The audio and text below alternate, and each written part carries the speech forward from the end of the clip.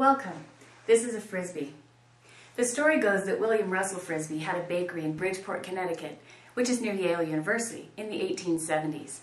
It said he sold a lot of pies to students, and they began using the empty tins to toss around for fun and called them Frisbees in his honor. Now, it wasn't until 1958 that the Wham-O company began producing these now famous plastic discs. So what keeps a Frisbee aloft?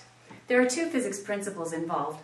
One is the Bernoulli Effect, which explains why the slower moving air under the Frisbee creates a region of higher pressure, thus creating lift. This principle helps to explain the lift that is generated by an airplane wing, and it is also used to advantage in a pitot tube, which is used to measure airflow speed. Now, because the net force on the Frisbee is not directly in the center, it also needs gyroscopic stability or rotational stability. This depends in large part on the rotational moment of inertia. Now, for a disk, the rotational moment of inertia is calculated as 1/2 the mass times the radius squared. However, for a ring of the same mass, the rotational moment of inertia is twice as high. You may have noticed in a Frisbee that the rim feels relatively thicker, and the mass is distributed in order to take advantage of this effect. I'm Dr. Courtney. We're going to compute the total moment of inertia for the Frisbee as the sum of the moments for a ring and a disk, each with half the mass of the total mass of the Frisbee.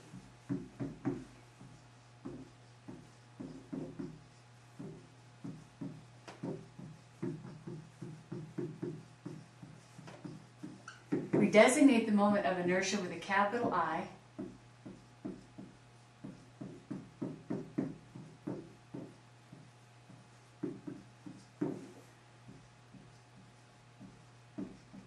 Now, the disk and the ring, this is important, share a central axis of rotation.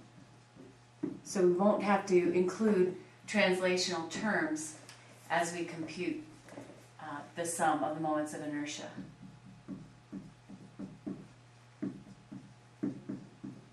Then in part B, we're going to compute the torque, which is designated by the capital Greek letter tau, as the product of that total moment of inertia that we computed in part A and the angular acceleration, which is denoted by the Greek letter alpha. Now, we aren't given angular acceleration, so we're going to need to use a kinematic equation for rotational motion to compute it.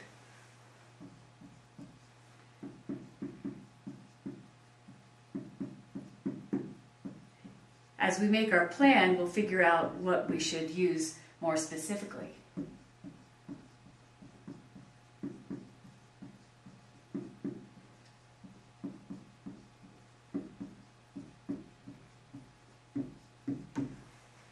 As we develop this problem, we'll start with a picture. We have our Frisbee, and we have separated the mass so that half the mass is in the central disk and half is in the rim, which I've exaggerated here for labeling ease.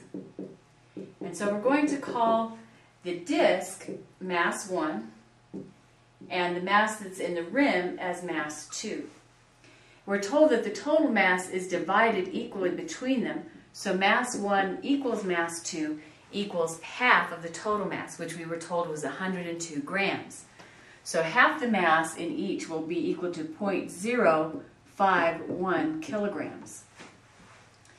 Now, the rim is folded over, and we're going to consider that both of these have the same radius, which we'll call capital R. So the radius of mass 1 is equal to the radius of mass 2, which is going to be equal to half the diameter of 21 centimeters. So that gives us 10.5 centimeters, and in MKS units, that's 0.105 meters. Now, we're told that the final angular velocity, omega, is achieved with an angular displacement of pi over 2 radians, or 1/4 turn. We're told that the final angular velocity is equal to 530 revolutions per minute, or RPM. This is not an MKS unit, and if we convert it to radians per second, we get 55 8.50 radians per second. And so now we need a plan for solving this problem. Part A, step 1 is going to be to express that total moment of inertia I as the sum of I for mass 1, which is the disk, and mass 2, which is the ring. And then we will want to substitute values, because we're ready to do that already.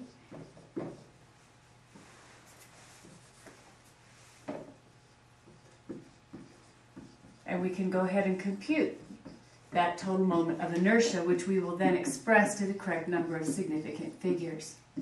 In part B, we're asked to find the total torque required to reach that final angular velocity. And so our first step is to express torque in terms of that total moment of inertia and the angular acceleration. But again, we don't have angular acceleration. So we need to express angular acceleration in terms of that final angular velocity and the angular displacement using a kinematic equation. There are several rotational kinematic equations, and the one that we want is the one that doesn't include time, because we don't have time and we don't want to have to take intermediate steps to compute it. And so what we're going to use is the one without time.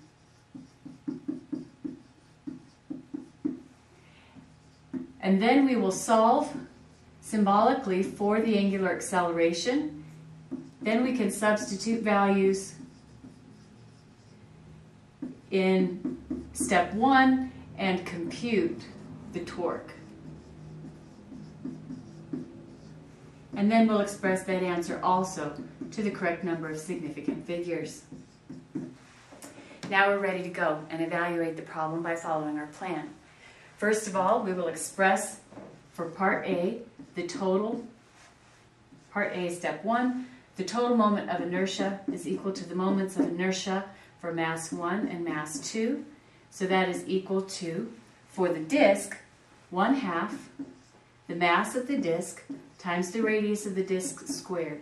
And for the ring, the mass of the ring times the radius of the ring squared. Now, since mass 1 is equal to mass 2 and the two radii are also equal, we can consolidate these two expressions into 3/2 mass times radius squared. And then we will substitute values, which brings us to step 2, and that is equal to 3/2 times the mass of 0.051 kilograms times the radius of 0.105 meters squared. And with careful computation, we find then that is equal to 8.436 times 10 to the negative 4, and our units will be kilograms times meters squared.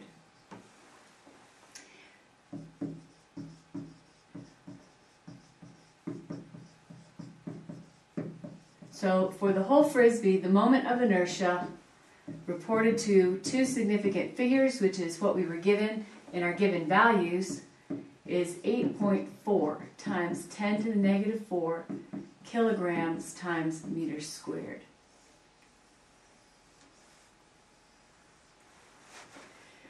For part B, we know that the torque is going to be equal to that moment of inertia we just computed times the angular acceleration.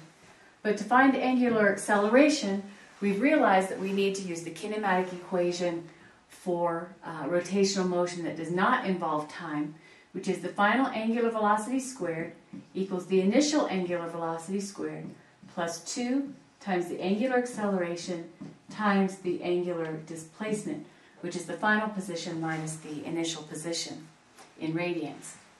Now initially the Frisbee's at rest before it's tossed, so the initial angular velocity is 0. Similarly, we can call the initial angular position 0.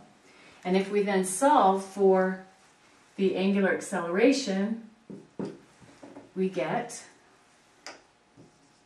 that the angular acceleration is the final angular velocity squared over 2 times the final angular position, which is equal to 55.5 radians per second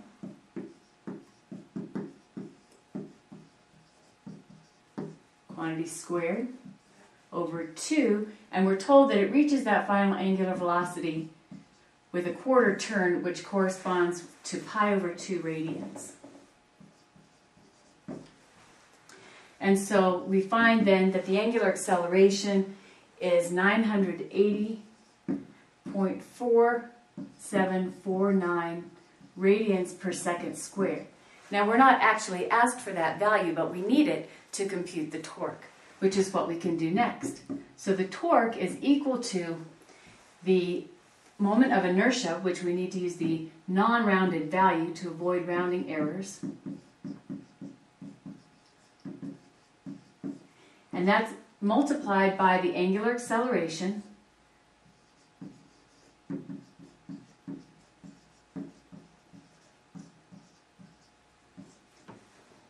and that gives us a final torque of 0.827 newtons times meters.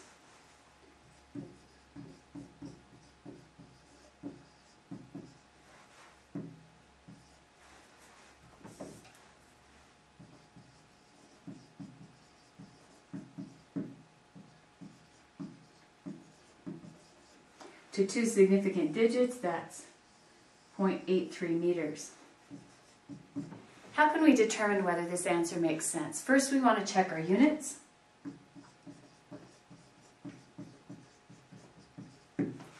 And if we go back to the moment of inertia, which is used in both calculations, we find that we have kilograms times meters squared, and so that unit is correct. And here, when we substitute values into the torque equation, kilograms times meters squared times radians per second squared, that's a lot of units, but we need to recall what the definition of a Newton is. Kilograms times meters per second squared, and so we end up with newtons times 1 unit of a single term of meters left over. So those units make sense. But what about the magnitude? Let's translate that torque into how many pounds of force you have to put on a disk of this radius. So if we divide the torque by the radius, then we get a force of about 8 newtons, and that translates into about 2 pounds of force.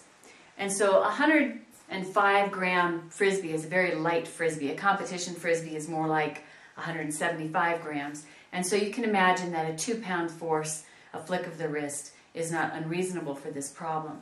Now if you'd come up with 50 or 100 pounds, that would have been a red flag that maybe something was wrong with your calculations. But as it is, through checking the units and doing a little bit of gestalt to make sure that the number was within the realm of what seems reasonable, we have confidence that our answer is correct.